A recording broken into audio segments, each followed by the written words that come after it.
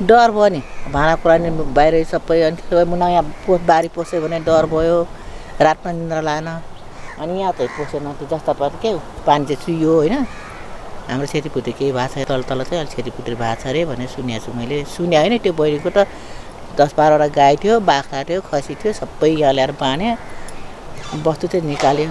पानी चाहिँ पस्यो अब त्यो बिचरा घर छैन केही छैन जलेर त्यस्तो बिजोग छ पाखै बसेका छन् त अर्काले दिएको पैसा नि उसले बाँडिदिएको छैन यो अहिलेको आपतकालीन अवस्थामा उनीहरूलाई मात्र दोष दिनु पनि काम छैन हाम्रो नवयुवकहरू पनि यसमा त्यत्तिकै लाग्नुपर्छ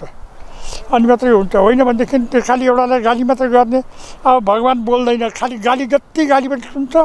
तर उसले गर्नु त के सक्छ के पनि गर्दैन नि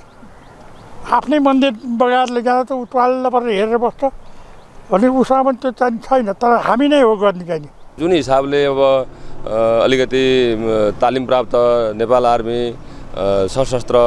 नेपाल प्रहरीको उसबाट के हुनुपर्ने थियो त्यो चाहिँ अलि न्यून मात्र भएको हामीले महसुस गरेका छौँ सबै ठाउँ पुग्न नभएर होला उहाँहरू पनि तैनात धेरै ठाउँ हुनुभएको हामीले जानकारी त पायौँ फेरि तर हाम्रो एउटा टिममा यहाँ चाहिँ अलिक कम अभाव यो सूचना प्रवाह गर्न अलिक कठिन भरै होला तर उहाँहरू विभिन्न ठाउँमा हेर्दाखेरि लागिरहेको हेरिरहेको र उद्धार गरिरहेको पनि देख्यौँ तर हिजोको स्थिति भनेको एकदम